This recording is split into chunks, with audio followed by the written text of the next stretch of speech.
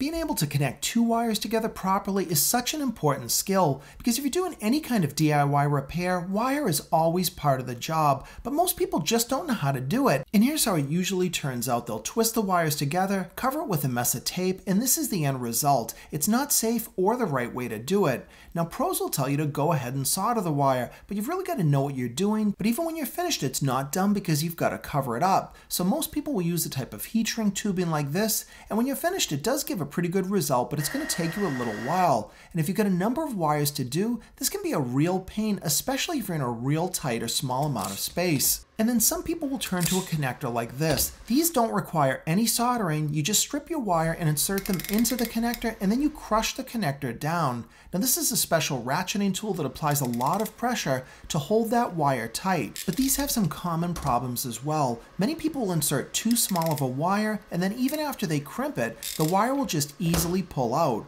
But sometimes you don't notice it until after you've installed it, and then it's too late. But additionally, if you want it to be watertight, you've got to heat shrink the connection when you're done. But now I want to show you a better way to connect two wires together that's as easy as the crimp connection, but it actually gives you the same quality as a soldered connection when you're done, but without all the work. And the best part of all is when you're finished, they're actually waterproof. These are a new type of connector that are sold under a number of different names. Some people call them hybrid, others call them solderless, and some call them solder and seal connectors. But these are nothing short of amazing. And they come in multiple sizes to fit different thicknesses of wire, and they're surprisingly cheap. And to use them, you only need a set of wire strippers along with a tool to help you shrink the tubing. Now for that, you're going to want to use a device like this. This is a really inexpensive heat gun, costs $15, and it even includes a special adapter that allows you to concentrate the heat right into the connector. This is perfect if you're in a cramped space and you won't melt anything else that you don't want to. Using these connectors is easy, but there are a few tips to getting good results. You're going to start by stripping a small amount of the insulation off of the end of each wire.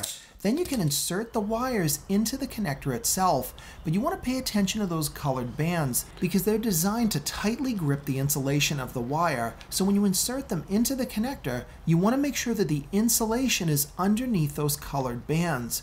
But the other difference is you're not going to twist the end of those wires. You're going to press them into the connector as shown, and then when you insert the second wire, you're actually going to push that wire into the other. So they're going to kind of intermingle in the middle, and that's going to help you form a better connection. Now grab your heat gun and turn it on. You want to apply heat all over this connector, and you'll quickly see how fast the connector will shrink down. But then you want to keep applying heat to the middle, and you'll see that ring of solder start to melt, and it will actually flow in and around the wires. And if you get the heat gun that I showed you, you can attach the reflector, and that'll make the job go a lot easier.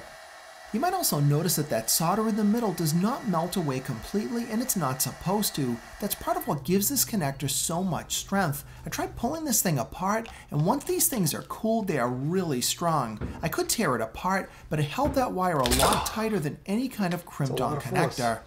And the finished result looks good, and it's totally waterproof. This would be ideal for any kind of underground sprinkler repair or fixing any loose or broken wires on a trailer. But what is that solder actually doing? I wanted to see how well it would penetrate the wires, so I went ahead and cut the wire in the middle to take a look. And you can see the solder is heavily melted in the center, which is definitely going to give you a better connection. But I wanted to see how far did the solder actually travel, so I went ahead and recut the connector a lot closer to the insulation. And to my surprise, you can see that the solder also reached these wires as well.